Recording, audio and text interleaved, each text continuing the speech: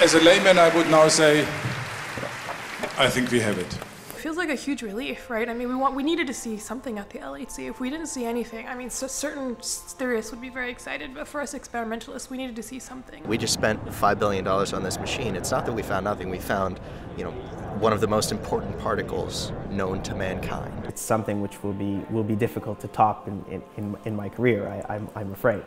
For me, since I started my PhD, it was the goal to find the Higgs, and you got it, and then the big question is what to do, what is next.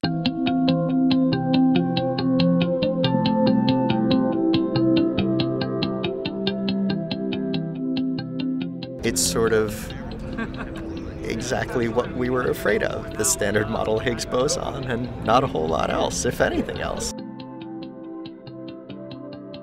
If we want to really continue the field, we have to look for something beyond the Higgs, something new and something different. For 30 years, high-energy physicists have been working with the theory which was making prediction, and from one step you knew exactly what was coming after. And the Higgs was the last step. Now we are sitting there. The path as we knew it is over, and we don't know what in front of us. You really have no idea what the new physics is.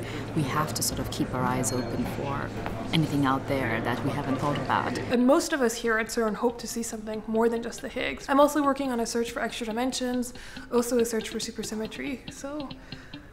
People are getting excited about dark matter. There's a lot of evidence now from like 4 different experiments that says there might be dark matter. And all of this evidence says that we probably will be able to find it with a Large Hadron Collider.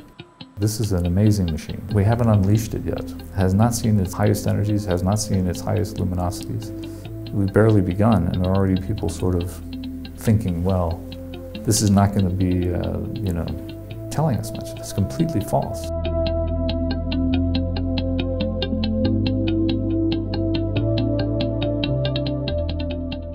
You'll often hear people say, it's just a standard model of Higgs, we're done, we're not learning much.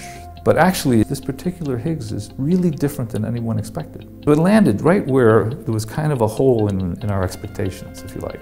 The story's not over yet. The present results say that it's consistent with the standard Higgs to within, this much, well, we still may find that when we increase that precision, things are not standard. If we found some small deviation from the prediction from the standard model, it could be a first sign of new physics. The fact that we have the Higgs makes it easier. It gives us a handle to look into dark matter. We can actually look for Higgs decaying into dark matter.